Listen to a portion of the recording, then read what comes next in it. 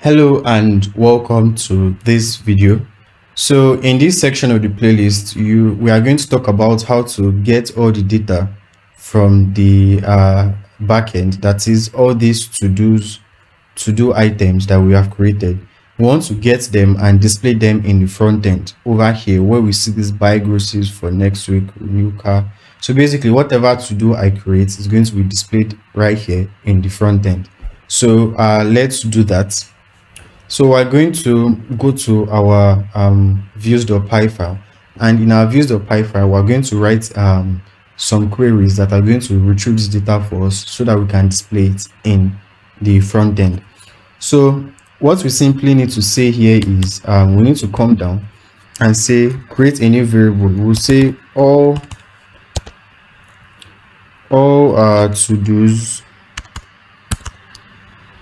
to-dos is equal to to-do.objects.filter. Now I'm going to explain what we're currently typing, but let me just type this out.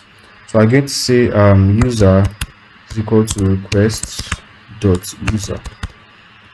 So basically what we're saying right here is we're telling Django that, okay, Django, go to a database and filter through all the items in this to-do model or in this to-do table and get every to-do item that was created by this particular user, that is the user that is currently logged in. So it's going to go to the database, get every to-do list item that I have created, and it's going to display them in the front end. So what we need to do right now is we need to now actually pass these all to-dos as a context so that it can be displayed in the front end. So what we're going to do is we're going to create a new variable or a new dictionary and name it context, our context dictionary, and I'm going to say to-dos and equate that to all to-dos. So what we now need to do after creating this context dictionary, we need to pass it in our return render. So we're going to pass this context in so that we can actually grab all this data and display it in the front end. So let's save that and go to the todo.html file. So right now we've successfully been able to grab all this data and send to the front end.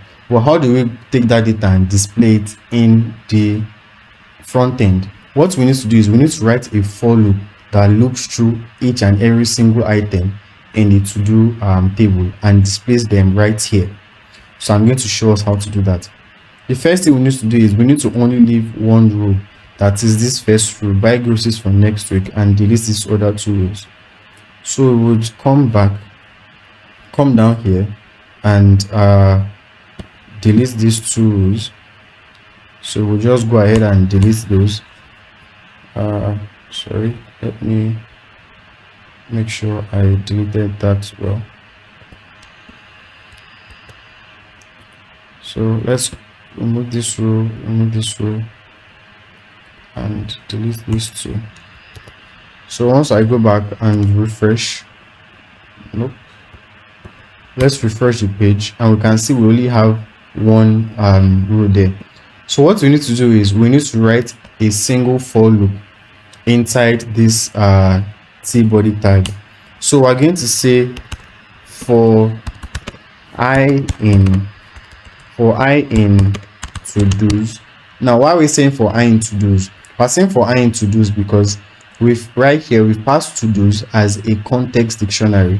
So this to-dos is going to take all this data that has been filtered in this line 14, and it's going to pass it to the front end. So we're going to say for I in to-dos. Right here we're going to replace this with i.name. Now we're saying i.name because in the model we gave this field we need to give it i.todo name. Sorry, my bad. So we're going to say i.todo_name.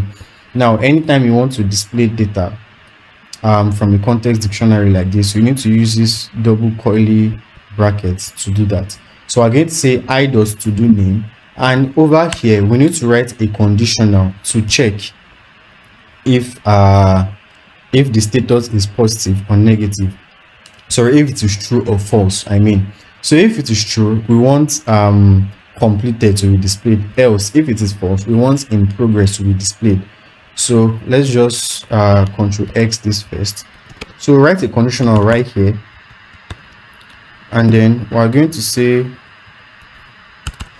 if I dot let's check it. If I dot status, we're saying I dot status because right here we gave it the field a variable name of status. So we'll say if I dot status is equal to true, that means it has been completed. We're going to display this.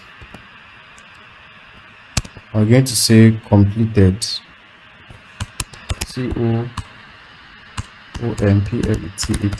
We're going to say completed, and then here all we need to say is we need to write another conditional and say else.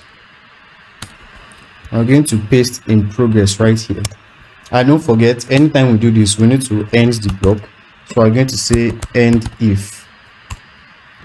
So we've said if idle status is true, then it's going to be completed.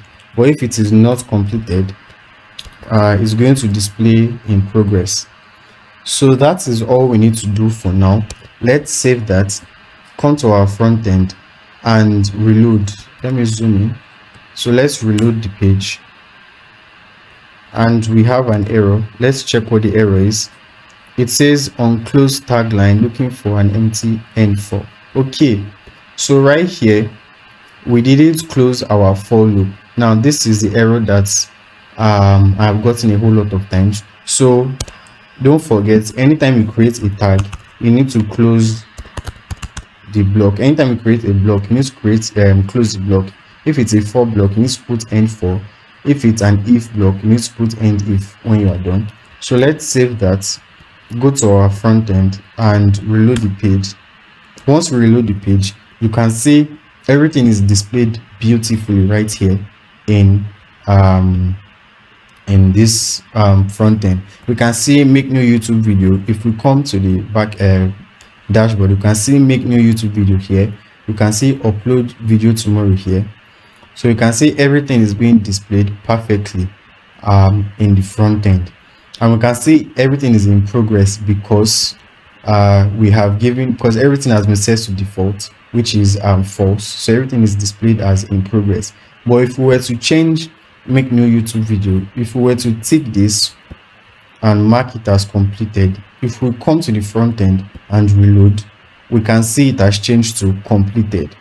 So we have now written some decent code that is able to go to the database and filter through and get all the to-do list items that have been created by me, which is the current logged in user. So I think we need to add one line of code to our views right here. So we want it to be in such a way that when the user has entered a new to-do list item and it hits add task, the page reloads. So let's just check. Okay, let's try to create a new task. Let me name it subscribe. Please subscribe. So let's add that, and then we can see please subscribe has been added and it's saying in progress. So that is how to get all the data from the backend and get it to be displayed on the front end. So right now what we need to do is in the next video we're going to talk about how to actually make these buttons work. So for example, if we want to delete this this particular to-do list item, all we can do is just hit delete and it's going to delete this item from our database.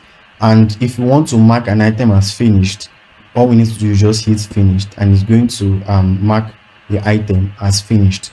So that is all for today, guys. Thank you for watching this video. If this was helpful, and if this was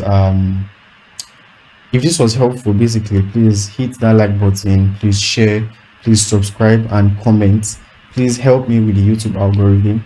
Thank you for watching this video, and I'll see you in the next one where we're going to talk about how to make the delete and update Basically, we are going to make the delete button work, and we are going to update each item to make them, to be able to make them sorry, what I mean is we're going to make this button work, and we're going to make this finished button work. So when it is clicked, this particular item will be marked as completed. So thank you for watching this video. I'll see you in the next one.